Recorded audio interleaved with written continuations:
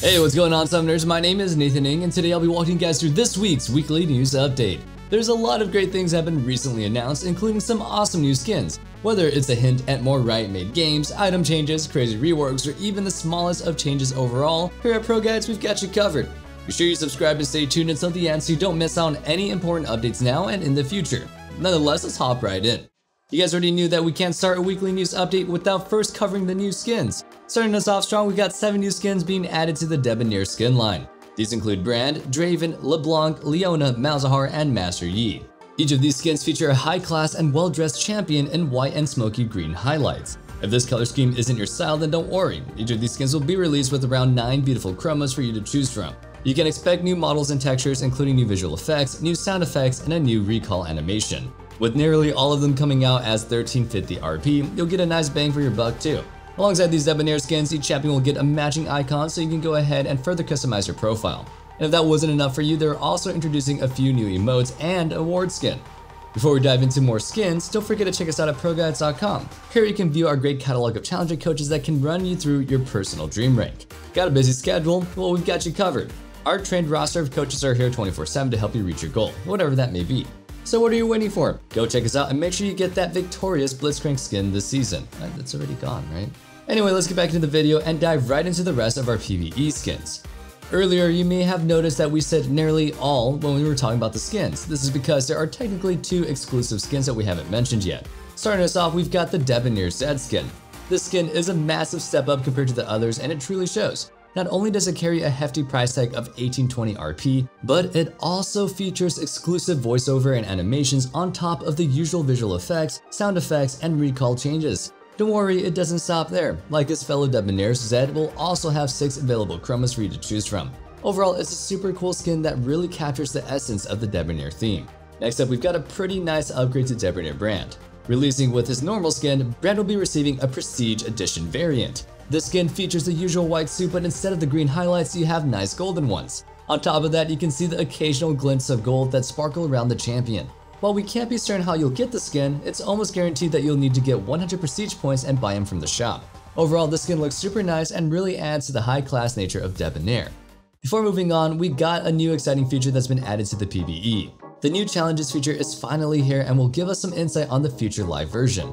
For those of you guys who don't know, these challenges are meant to add yet another layer to your gameplay and customization. Each challenge will feature a unique rank up system that's similar to Eternals. The difference is that you'll be able to display these on your profile both in and out of the game. With this update, Riot is also looking to update the lobby and give it a fresh new feel. Overall, this feature is meant to give players additional personal identity. Now that the preseason has been out for a little bit, we can tell the community has quite a bit to say about it. For starters, there has been a ton of hate about the new objective bounty system. On release, players were seeing games with 10k gold leads quickly get lost. This was thanks to the enemy teams simply capturing 2 objectives and gaining a massive gold bounty. While this was eventually hotfixed by Riot to provide less gold, it's still something that the community is uncertain about. It also seems that many players are split on how to feel about the current meta of the game.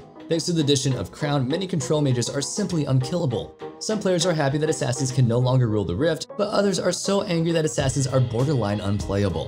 While speaking of unplayability, the support community is up in arms about the new Chemtech Dragon Stealth. Not only does this stealth provide a ton of pressure and pick potential, but it also makes the support role borderline useless. If you're unaware, Chemtech Dragon Stealth can only reveal champions if they're spotted by another champion or through pink wards. This means that supports are often left warding obscure entrances in hope of providing useful information. On top of all of this, many complain that the soul doesn't thematically match what Chemtech is. The concept of Chemtech is poison and toxic fumes, not stealth. Overall, a lot of people aren't happy with the soul for one reason or another. It seems Riot has thankfully heard a few of the complaints about the preseason. As we previously mentioned, they were able to shift some of the power in objective bounties. On top of this, however, quite a few things are getting buffs and nerfs.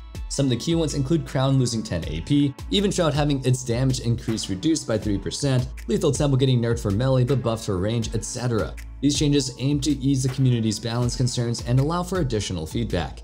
Oh, and for all of you Caitlyn fans out there, Riot has heard you loud and clear. Her animation cancels are being reintroduced into the game and are being made easier so that all players can use them. It may not seem like much, but overall between the animation cancels and Lethal Tempo, she may sneak her way back to the top. Overall, Riot's fairly quick response to deal with overpowered things is improving in the preseason. Let's just hope that they can keep this up in the regular season as well. Now, as we dive into our ProGuides tradition, we usually want to loop back to the preseason feedback. For our question of the day, we want to ask you, our wonderful viewers, what's your least favorite thing about the preseason so far? On top of that, what's your favorite? Mine's probably Ultimate Spellbook. I know that's not really part of the question, but I'm so glad this game mode is here because it's honestly my favorite. We've got to start off strong by talking a little bit of Riot's TV show, Arcane. Over the past few months, Arcane is what everybody's been talking about. Tons of money and time went into advertising it, which really made people excited. Well, the League community seems to agree, and it has honestly paid off. Not only was Arcane a highly rated show, but it also built on the world of Piltover and Zaun beautifully. There are a few complaints about the show, but overall, everyone is in agreement that it's a work of art. Its success speaks volumes for Riot and the animation industry as well. Arcane has laid the groundwork for Riot's future content, as well as a possibility that other games follow suit. Who knows, maybe we can finally get a League of Legends movie that explores all of Runeterra. Speaking of exploring Runeterra, Riot has released their Ruined King game. This is a turn-based role-playing game that explores the story of Viego the Ruined King. While it was supposed to be released prior to the Ruination event, unforeseen issues has caused it to be halted. The storyline was meant to provide a lot of context for the event and build up the world a little bit better. Sure, it's sad that we already know how the Ruination ends, but that doesn't mean the game is over with. There is still so much to explore and more to learn about. Well, some of us know how it ends. I just held down this spacebar and just collected my tokens. That being said, it's finally available for purchase. It features some of your favorite champions including Braum, Pyke, Misfortune, Alawi, Ahri, and Yasuo. While it may not be for everybody, it's really nice to see that Riot is still expanding their game presence. Plus, quite a few people like the game so far, even if it's not the best by any means.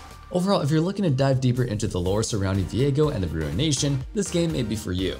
While we're still on topic of Riot Games and their ever-expanding grip on the world, we've got 3 newly announced games to go over. Let's start with one that is still fairly deep in development called Project L. Project L is the currently untitled fighting game that looks to offer a similar style to Marvel vs. Capcom. Not only will this feature a few champions, but it seems that you'll be fighting in various places around Runeterra. So far in the release footage that we've seen, there are multiple abilities that champions can cast. While we're unsure of the passives, we wouldn't be too shocked if they were included as well. The current roster seems to consist of Ahri, Echo, Darius, Katarina, and Jinx. It also seems that Garen and Lucian are hinted at, but they're not yet confirmed. Overall, it's very exciting to see a fighting game for League, as it's completely unexplored territory for Riot. Hopefully, everybody's favorite champion will be added at one point or another, and I'm wondering, what champion do you think would be amazing in this game? Honestly, I want to see Talon, but that's just a little bit biased. Next up, we've got the game called Convergence. While Convergence was announced in 2019, it has only been recently given a ton of additional information. Featuring Echo, it seems that you'll be playing on a 2D plane and using your time abilities to outwit enemies. It has been stated that Echo's rewinding effect will also be used during combat to undo massive damage. Convergence sounds like a ton of fun if you're interested in platformers, and it's actually coming really soon. It's been announced that we'll be seeing Convergence during 2022. Keep your fingers crossed. Finally, we've got the Song of Nunu. This is an action-adventure game that is set in Freljord. Featuring Nunu and Willump, you'll be exploring these harsh conditions as you work towards your next puzzle. From the screenshots that we've been given, it looks extremely good. It combines a nice cartoonish ambiance with realism-inspired environments for an overall comfy feeling. It looks like something that you can spend hours on, especially if you love to explore every last detail. We haven't seen too much about this game outside of a few screenshots, but we've seen that Lissandra is featured in it as what we think would be a boss fight of some sort. Regardless, it sounds like we'll be getting a deeper view into Freljord and its chilling inhabitants. Just like Convergence, you can expect Song of Nunu to be released during 2022 on Steam. Before we continue on with the end of the video, if you want to join an amazing community of people like you that loves lists, talk pieces, and other things like this, check out our Discord using the link found in the description. What are you waiting for? Join up. Regardless, let's get back into the video and take a look at our final few topics. Before we close out the video, to make sure that you're all informed on your next solo queue match, let's quickly do a patch rundown. For our Tryndamere and ADC mains, don't forget that Lethal Temple was reworked. It now works like Conqueror, and at max stacks, it now grants additional range. A few things to look out for are the new items Even Shroud and Crown of the Shattered Queen. Both of these are extremely cost effective for what they do, and if you're facing somebody who has Crown, be sure to pop the shield first before engaging. These two items, like we mentioned, are getting nerfed in the next patch, so make sure you use them while you can. Taking a look at a few of the key dragon changes, we've got Hextech Dragon and Chemtech Dragon. Both of these offer new stats for all of you and your allies to benefit from. The Hextech Soul will give you a static shiv-like effect that will slow down your enemies. As for the Chemtech Dragon, you and your allies will revive after death to fight once more for a limited time. Oh, and Cloud Drake Shards no longer give ultimate haste, instead they now give out of combat movement speed. Finally, the biggest change of all is to Scuttle Crab. With its experience in gold being significantly reduced, it has lost its value. Long gone are the days of losing your lane just so you can help your laner at scuttle. Now they can instead focus on ganking or getting vital resets in. And that sums up our video for today, and thank you guys so much for watching. Don't forget to join our ProGuides family at ProGuides.com. We offer exclusive giveaways and classes that you won't catch anywhere else, so stay tuned and don't forget to like, comment, and subscribe. We'll see you guys in the next video, and don't forget, stay safe, stay healthy, and have a wonderful day. Peace.